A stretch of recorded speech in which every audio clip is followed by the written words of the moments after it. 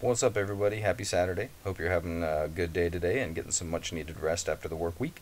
I just wanted to sit down today and go over my top three reasons why Void Linux cured my itch to distro hop. Um, Not that I hopped like crazy like a lot of people do, but I did get the urge to hop here and there every now and then. I switched from Mint to Manjaro to Arch to Arco back to Arch, and then a couple of different distributions in between there. And once I came to Void, even though it was just for a long-term distro review, I have come to the conclusion that I don't plan on leaving. Even when I switched over to Artix to do a review of Artix, with as close as Artix is to Void, when my Void system borked because of my script mishap for Git, I tried to stick with Artix, but I just couldn't do it. I had to rebuild my Void system as quick as I could to get back over to Void and get to where I feel like I'm home. Now I know that sounds stupid because, again, I am a person who believes that distribution doesn't matter, but I have reached a point in my Linux journey where I don't want to rebuild my system every few months because I want to try a new distro. I do still enjoy configuring stuff on my system. I do still enjoy trying out different distributions, which is why, if you see here, I've got a few different VMs here and more to come on those. But when it comes to actually having my system up and running, I just want to be able to boot up and go and just have something that I can trust is going to work for me and not have any issues. And that's what I found with Void. So I'm going to go over the few reasons why I have decided that Void is that distribution. So if we launch my terminal here and we zoom in a little and we type in neo fetch, you can see I'm running Void Linux. I'm on an HP Envy laptop. My kernel is 5.19.7-1 excuse me. I'm running Bash 5.1.616 with the window manager Herbsloth, which, if you watched any of my videos, you know this is by far, hands down, my favorite window manager. I'm running the Alacrity terminal. I have an AMD Ryzen 5 3500U with Radeon Vega Mobile GFX. My GPU is an AMD ATI Radeon Vega series. This is all included in my laptop. I didn't go out and buy anything for this. But yeah, so that's kind of my system. And again, running Void Linux and not planning on running anything but Void Linux from here on out. So why is that? Well, the number one reason that is because of this. If we run it, the init system, this right here is the main reason I've stuck with Void. It boots so amazingly fast. Compared to systemd, it's night and day. I'm not one of those people that had an issue with systemd. I didn't have any beef with it. I don't care that it's quote-unquote bloated. I don't care that it doesn't follow the Unix philosophy like so many people complain about. If that's your beef with it, that's fine. I'm not telling you you can't dislike it because of that. I'm just saying I don't have an issue with that. I didn't have an issue with it then. When I used it, I don't have an issue with it now. But I will say, run it, hands down, night and day better than systemd in my book. Setting up services, it's as simple as installing the program. Like if you want network manager or whatever else, you install the program, xbps-install network manager-run it, and then to actually get the service up and going, you just do an ln-s. Actually, excuse me, you got to do sudo ln-s, and then you would do etc, and then you do sv, and then say you want a network manager, and then you would just link that into var/service, just like that. You hit enter, and now that system is set up to run. Now I know in systemd you can just type in systemctl enable, systemctl start, or if you want it system-wide, you do sudo systemctl enable, sudo systemctl start.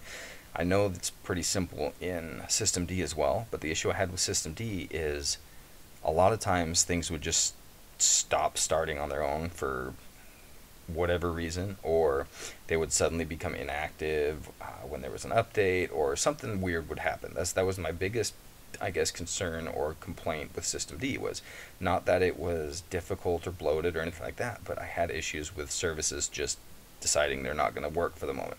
Then I have to go back in and restart them, re-enable them, whatever else. I have not had a single issue with run it canceling or shutting service down or services not working when I start them. Once they're started, they just run. and it has been spectacular. I love it. The fact that Run It boots night and day faster than systemd, my services stay running, and I don't have any issues with them, is just the main reason that I have stuck with Void Linux. And I know that on Artix you can use the Run It init system, which is what I installed when I used Artix, which is still on my system, by the way, but there's just other things on top of Run It that have made me stick with Void, and so let's go ahead and go over those. One of those is documentation. This is probably the least, I guess, of the reasons why I stuck with Void, because documentation is also I hesitate to use the word complaint on Void, but it is one of the issues I have on Void. While the documentation is good, it's not great like the Arch Wiki. I think you're going to be hard-pressed to find a distribution with documentation as well done as Arch Linux. It is just, I mean, there's no way around it. Arch is just some spectacular documentation. While Void Linux has good documentation, if you come to their website, voidlinux.org, you can click on the documentation tab. They have the handbook here, which you can just scroll through and find what you're looking for, or you can run a search for it up here. It does give you a basic and overall description of what you're looking for and kind of a brief synopsis on how to use it. You do have an installation guide, so you can find just about anything you need in here. It's just the comprehensiveness of the documentation for Void is not nearly what it is on Arch. So that is probably the least of the reasons why I've stuck with it, but it is a reason I've stuck with it, because the documentation is good. But that's my one quote-unquote complaint, is that the documentation is not great. I guess that would be tied in with the fact that Void Linux is not as well known or as well used as Arch, which means when you are searching for issues and problems out there, finding answers, because it's not as well covered as Arch, is a little bit more difficult. But I will say, when you find what you're looking for, or you find the Void community compared to the Arch community, is head and shoulders, in my opinion, more helpful. The Arch community tends to have a bit more of the RTFM attitude, which I've said in comments and videos before. I'm not a fan of that attitude. If you think somebody's asking a stupid question, just don't answer them. There's no reason to treat people like garbage and to, treat people badly because you don't like the way they worded a question, or you feel they didn't do enough work. If you're not willing to help them with a positive, good attitude, then just don't bother.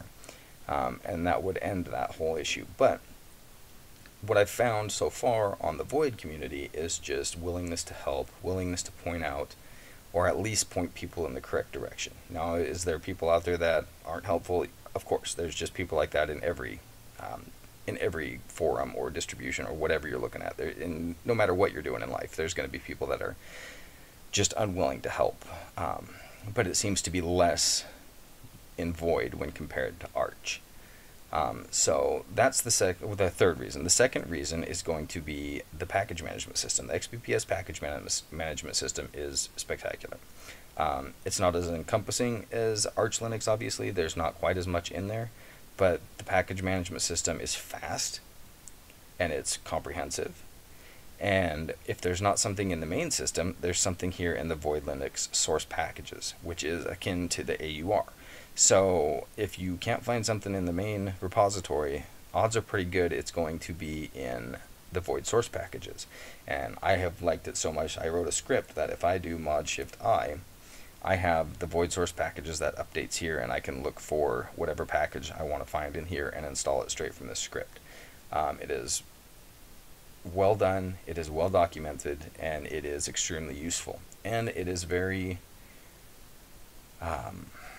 well documented on how to create a template yourself if you find something that's not in here and you want to try and create a template yourself. So again, the Void XPPS package management system, spectacular, fast. I like the way the commands are broken down in it.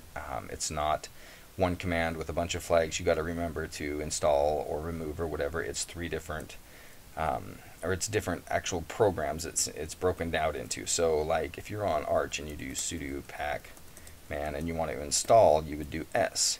If you wanted to remove, then you would do R. If you wanted to do whatever else, if you wanted to do query, then you would do pacman-q. If you wanted, so you had to just do sudo pacman and then remember which flag you needed to do which. Well, with xbps, you would just do sudo xbps. If you wanted to do install, you would just do install. If you wanted to remove, you would do remove. If you wanted to query, you would do query. So it just makes it a little more intuitive. Like, okay, I want to install, so I basically type xbps-install. It's just a lot cleaner and a lot easier to remember. And now there are flags in each of those. If you man xbps install, so if you do man xbps-install, hit enter, you can see if we scroll down, there's flags down here that you can use with it. But if you're just looking to install, then you can just do an install. And you can run it with like the S flag or whatever, so it's going to sync the remote repository index files and everything. So you don't have to use a bunch of flags with it, but they are available if you want to do something a little more comprehensive. But just remembering the command install is so much easier than remembering, okay, pacman, which flag was it? Okay, I think the flag was S. Now you might make the argument that you could just alias, you know, that to install or whatever, and you can. And that's great if that's what you want to do. I personally don't prefer to go that route, because if I'm ever on somebody else's system that doesn't have that alias, then I have to try to remember, okay, what was the command again?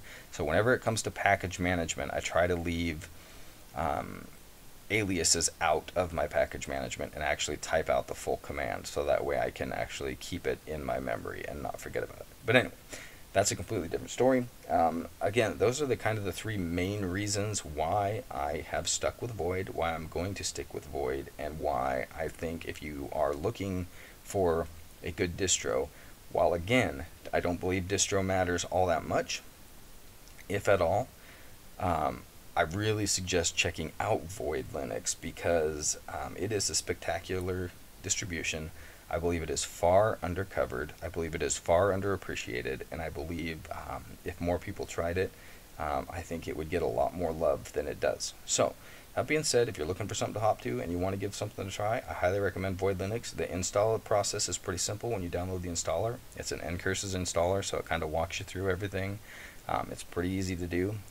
So yeah, go ahead and give it a shot. Try it in a VM, try it on hardware, whatever you want to do. But that's kind of my take on this, and why I've stuck with Void, and why I plan on sticking with Void. So I hope you guys have a great rest of your weekend and a great rest of your day. Just get that rest you need, stay safe, and God bless.